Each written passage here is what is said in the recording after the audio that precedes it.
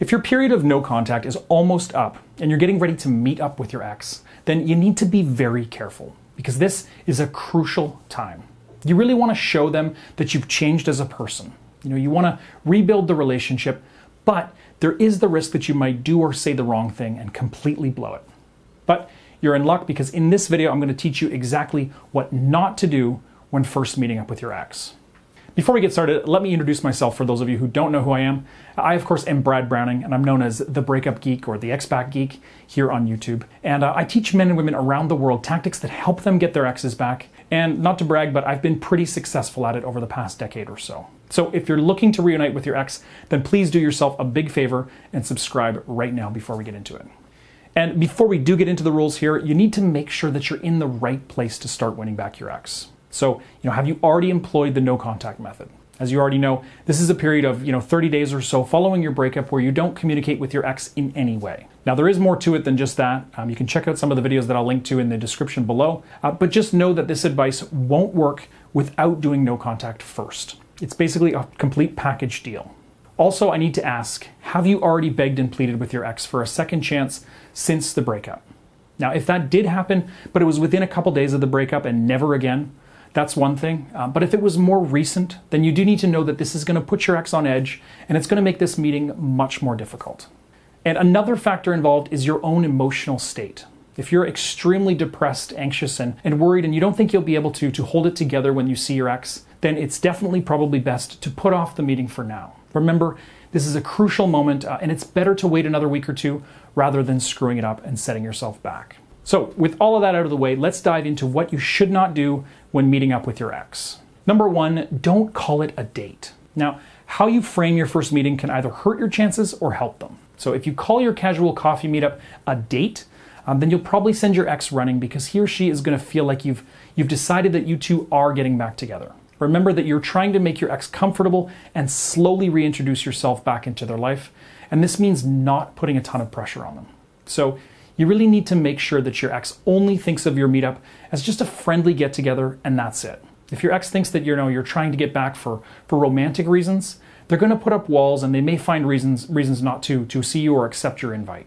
So to prevent that from happening, make sure that you have a very good and legitimate reason for meeting up with your ex. So don't say that you just want to meet up to say hi or catch up because you miss him or her. Really only say that you want to meet up because you have some important question to ask or story to tell them. So for example, let's say you wanted to take up playing the piano and your ex was always, an extremely talented musician. Then you could tell your ex that you want to meet up for coffee so you can ask him or her some questions just regarding music and piano. And that way, your ex is not going to feel threatened or intimidated by your coffee date invite, and they're going to be a lot more relaxed and more receptive to saying yes and to your offer. And this also gives a little bit of structure to the meeting, which is going to make it easier to fill in any awkward moments. And whatever you do, guys, just make sure that you do have a lot of important questions, I should say, about, playing the piano or whatever it is, whatever excuse or legitimate reason you gave your ex for the meetup. Now, obviously, coming up with a specific reason to meet your ex isn't always easy. If you're still not sure, please put your idea in the comments below and I'll let you know if it's a good one or not. All right, number two, don't bring up your past relationship.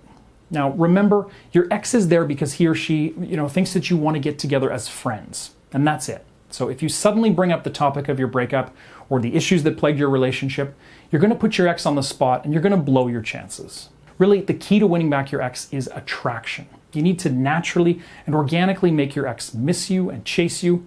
And really, dredging up the past is not attractive or exciting. So in short, you need to make your ex feel good when they're around you. Only then is he or she going to feel compelled to take you back and pursue building a stronger relationship. Now, if you're interested in learning more about these subtle attraction secrets, head over to my website, breakupbrad.com, and watch the free video presentation there. Because in that video, you'll discover the top 3 attraction secrets that will make him or her consider getting back together with you. Number 3, don't beg or plead.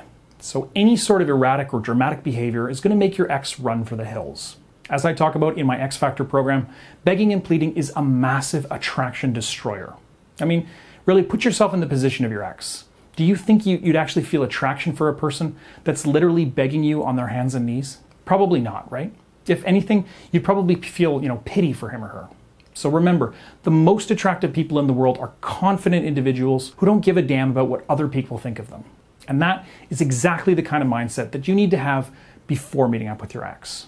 And even if you're not down on your knees and with tears in your eyes, this is still going to hurt your chances. So, don't try to kiss them. Don't try to steer the conversation in that direction. Don't even hint that you actually want them back. Trust me, you're really not being as subtle as you think. Number 4, another big one, don't complain. So if you're complaining about your life or how lonely you are, how depressed you're feeling, you're only going to drive your ex further and further away from you. And again, this is absolutely not attractive behavior. So in order for you to make yourself as attractive as possible to your ex, you need to show them that you're doing well. So that means that your work, school, friends, and dating, yes, dating, those aspects of your life are all doing well. And by showing off how amazing your life has been since the breakup, you're subtly conveying to your ex that they missed out by breaking up with you. And they're gonna start to wonder, why they were stupid enough to let you go in the first place. Number 5, don't ask them about their dating life. The moment that your ex thinks you're over them is the moment that they're gonna start wanting you back. So you need to make them think that you don't care about who they're dating or what's going on in their love life. So if you pry into who they're dating and you're just going to seem like you're worried that he or she is going to find somebody else. Of course, I know in reality you do care and you do worry about that, but for now you really don't want to show it. Remember, your only goal of this short meetup is to let your ex know that you're flourishing. All right, guys, there's tons more to this, but I'm going to wrap it up here. If you're interested in checking out more of my videos, please click that subscribe button and check the links to related videos in the description below. And again, if you do want to learn some of my best covert psychological strategies that will help you get your ex back into your arms, head over to Breakup Brad right now and watch my free video presentation on that website. And that's all for this one, folks. Thanks a lot for watching. Talk to you soon.